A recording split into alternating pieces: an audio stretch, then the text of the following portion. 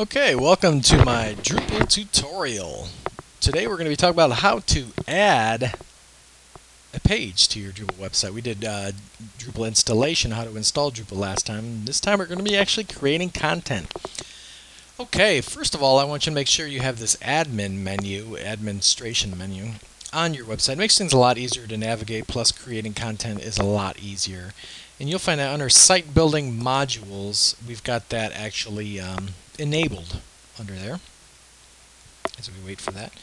Okay, now we're going to go to here under the modules we have administration menu, so just make sure that's enabled.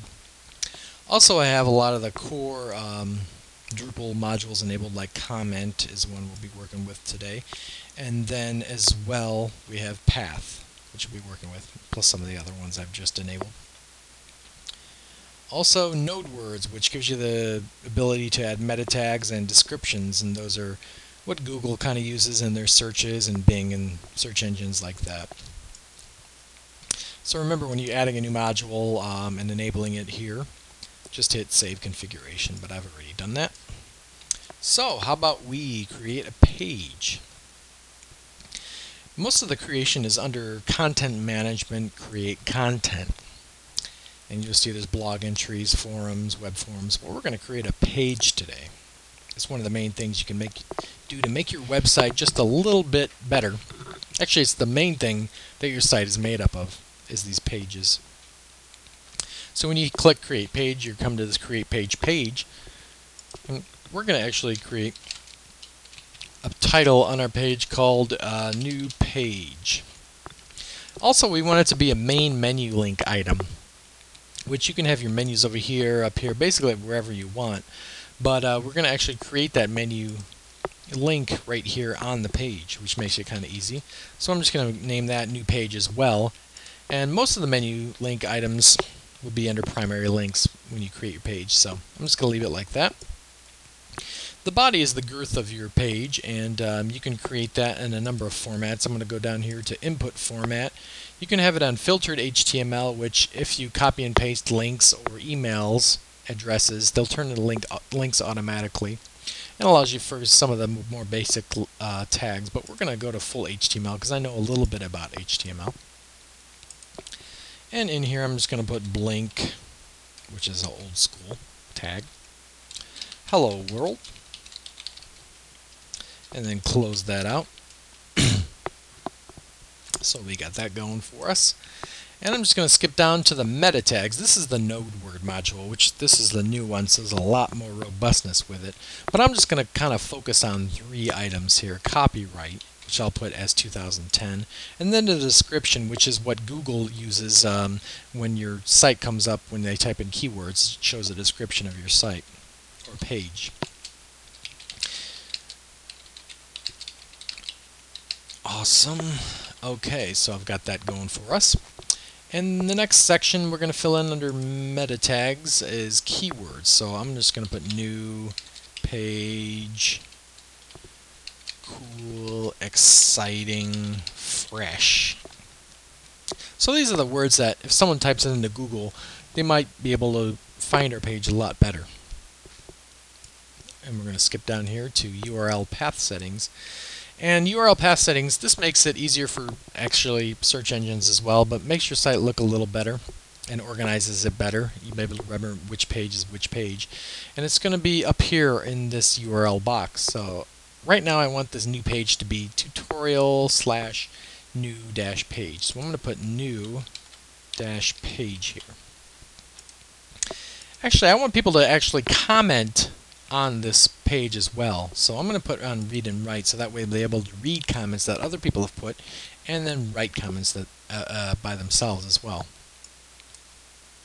File attachments, you can upload files with the, we'll talk about that later. Authoring information, you can put your name. This is what your profile is, but we'll talk about that later. You don't have to worry about that. Published, you can not publish your page if you want to, if you want someone to look it over, but we're going to actually publish it. And we're going to promote it to the front page, which Drupal has the ability by default to publish to the front page, which kind of makes it a little bloggy type of environment. And I'll show you a little bit about that. We're going to save right now. And here is our page. We've got Hello World blinking. We've got the ability to add comments. We've got the title, new page, and actually our link title is up here in the links section that I've created beforehand as well. So everything is looking pretty good. So if we go to the front page, like I said, we promoted it to the front page, and here we can see a little teaser of our page as well. And there's a link where you can actually go back to the page. And to kind of give you reference, I'm going to create a content here called a story. And I'm just going to give it a title of blah, and then a body of blah. And that's all that really is required of me, so I'm just going to hit save. And as we see, here's our story, blah, blah, blah, blah, blah. And we're going to go back to the front page and see that, yep, it went to the front page, because by default, stories go to the front page. So as you can see, it just creates these teasers of these pages in kind of a blog format. But say we wanted just new page to be the front page. Well, here's what we can do. Go to Site Configuration and Site Information. Click on that. And under Site Information, we're going to go to the bottom here, and it says Default Front Page. Now, by default, we're going to have Node, which creates that bloggy type of promoted to the front page environment. But we want our new page to be the front page. So we're just going to put in that URL path setting that we put in there before, and put that as our default front page. Hit save. Now, as we go back to the front page, we see that blah is gone, and now the only page that's going to be on our front page that people see is new page. Okay, one more thing I wanted to do is to add a new comment. People are going to have to click on this link and go to a separate page which shows the controls, and I want that to be right here under the on the home page, right there, to where the controls are right under the comments. Here's what we can do. We can go to Content Management to Content Types, and then we're going to edit the page content type. And we're just going to scroll down to the bottom where the comment settings are. And we're going to open that up. And by default, it is disabled, so we're going to leave that like that. It's going to be a threaded list expanded, so it's going to show all those comments. The newest comment is going to be first. We're going to have 50 per page. And we're going to actually display below the comments the comment controls, like we wanted to. Subject field enabled, preview comment. We're going to make that optional for the users to preview their comment. And we're actually going to display the comment submission form below the post or comments. So now that we've done that, we're going to hit Save Content Type. Okay, now if we go back to the front page, our new page, we see the hello word flashing, plus we see some new things. Here's the comments, so if people comment, we're going to be able to see those on the page.